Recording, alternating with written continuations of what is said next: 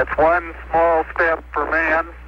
The year 1969. Now, 40 years later, here on Earth, in a city in the Middle East, man is again reaching for the stars. This is kind of a project like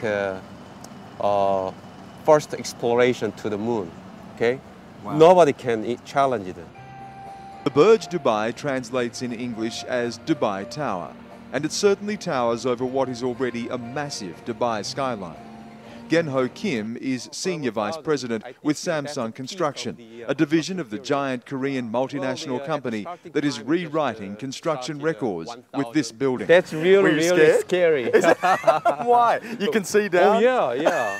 Just the bottom of we can see just through the bottom, we can see right through the bottom. Oh my goodness, yeah. The whole way to the ground? Oh yeah, yeah, it's really scary. And if you fall, gone. Forget it. What a list of firsts. When completed and opened, it will be the tallest building in the world at more than 800 metres. That's about half a mile high. It will be the building with the greatest number of floors, the world's highest and fastest elevator. When finished later this year, after 5 years of construction, the cost will top out at more than $4 billion US. And on it goes. They have 1,200 units of the residence and the hotel rooms. Think about, just one building, one single building. We have just one town.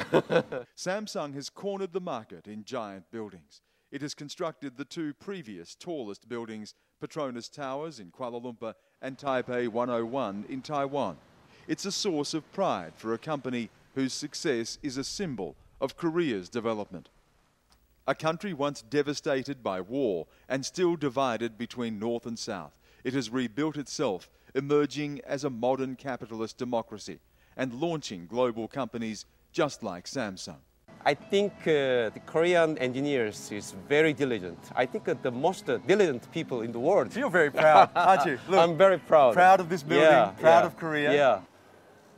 Well, Dubai is all about firsts. It's all about what is the biggest and what is the most impressive. I'm just leaving Dubai Mall. Now, that is the biggest shopping mall in the world. If you walk down here and take a look behind me, here is the biggest building in the world, or it will be when it's open. Now, if you speak to the people who are constructing it, this is not just a building, it is a symbol of Korea and what Korea has been able to achieve, and indeed a symbol for all humanity.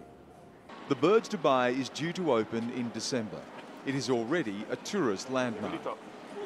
It's amazing, it's great, it's enthusiastic. It's 880 meter high, it's the highest structure of the world. You're looking forward to being able to go up there one day? Oh, sometime.